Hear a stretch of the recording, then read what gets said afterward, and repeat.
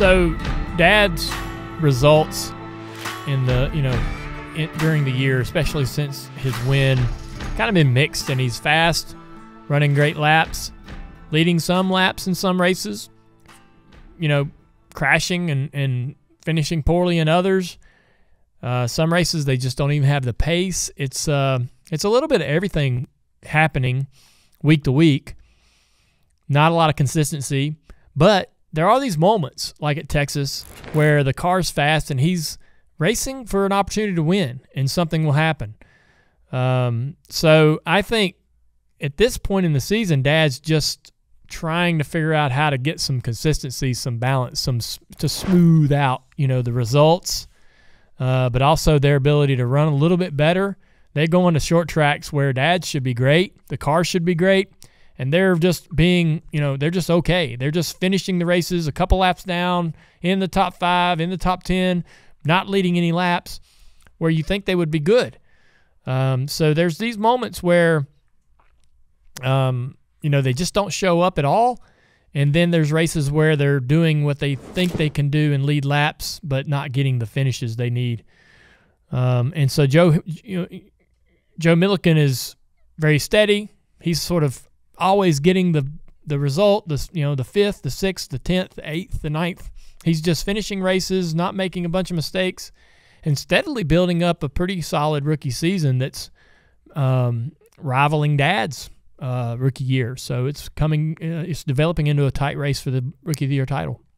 I'm sure that once Dad won the race at Bristol, he saw a slight change in how the veterans and the other drivers started to talk to him, and maybe, some of them withdrew a little bit. Like, now they look at him as a rival, as someone that could beat them on any given weekend. Whereas before, he was this young guy everybody was excited about, everybody wanted to help him, everybody wanted to see him do better.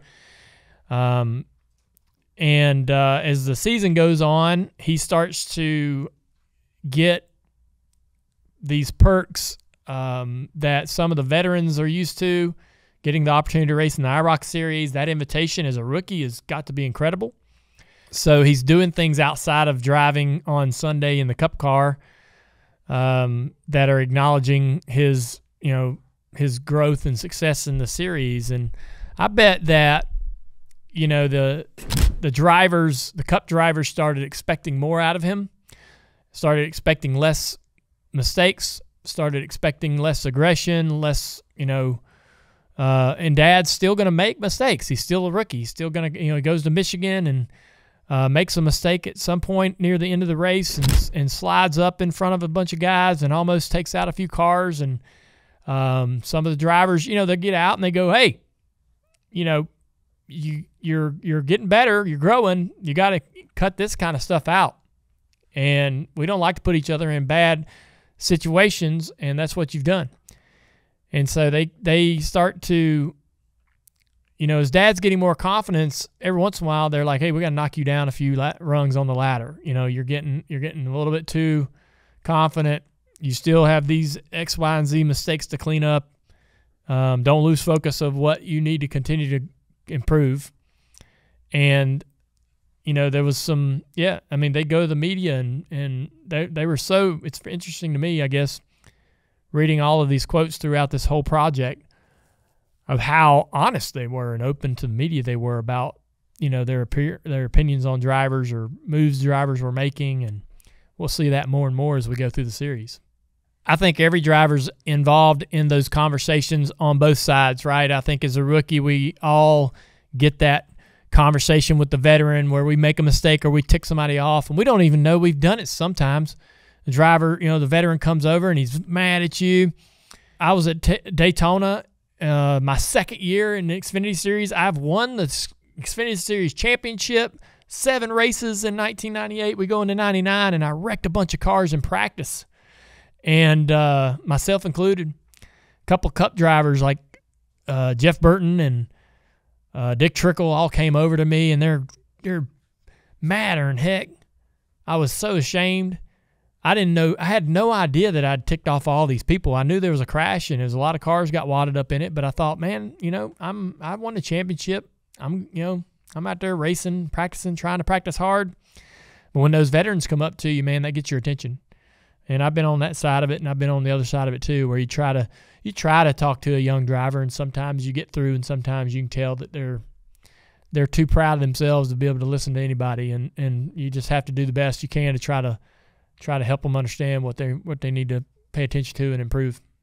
Looking at Dad's career from a big, going back and looking at all of it, his rookie year in 79, 80, all the way up until, he wins the championship in 1980. I mean, how do you tell a driver with two full seasons under his belt that's a champion driver? Like, how do you treat him like a rookie? And how do you talk to him like a rookie? I bet it was difficult for Kel and Darrell and all of those drivers. I bet they all had a hard time being able to tell Dad anything, right? Because he comes in, wins a race at Bristol, wins the Rookie of the Year. He's running up front.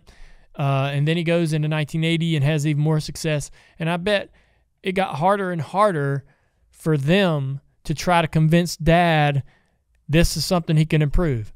Or, I think you made a mistake there in the last couple laps of that race. I bet Dad was harder and harder to communicate that to, because he probably became more and more emboldened about his hey, I was doing what I needed to do. I didn't do anything wrong there. I was taking care of me. I was racing hard. Hey, I'm going to do everything I can. You could see in his comments as we're going through this year in 1979, he transitions from this really timid, I don't want to tick anybody off. I want to be good. I want everybody to appreciate me. I think the veterans are comfortable with me. He really transitions into this, I'm going to win. I'm going to win a championship. I'm out here to race. I'm racing hard.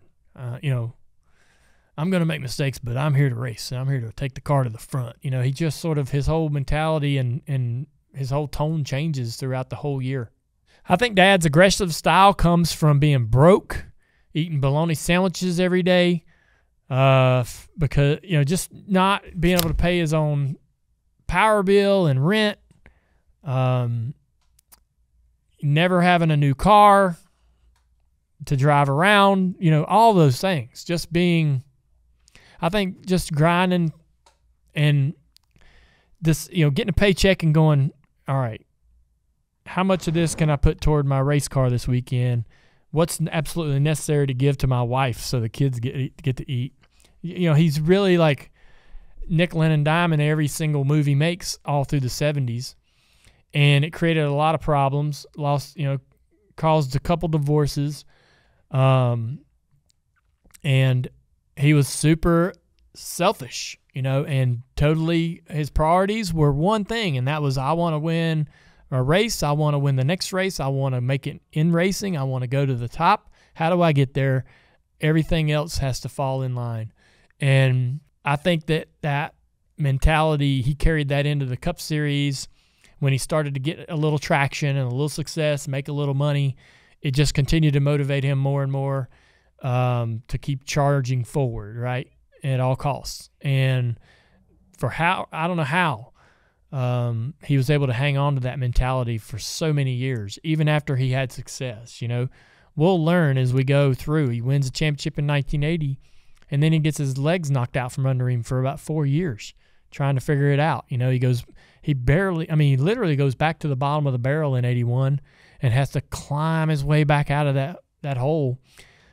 His tenacity, that's the best word I can think of to describe the way he was on the racetrack, was no one was like it in my mind, at least in that time. When he's out there on the racetrack, the veterans had a style. They all sort of adopted this similar sort of patient style where they all knew the etiquette, and Dad come in with a totally different set of rules that he raced under. And he didn't necessarily conform to how Darrell, Kel, and Richard Petty and all of those drivers wanted to be raced. Richard stuck his finger in his chest after a Martinsville race in 79, 80. And, those moments were teaching moments for Dad. And he certainly changed what he was doing so that never happened again. But, you know, when it came down to it and he had the car to win, you never knew what you were going to get when he was in the mirror.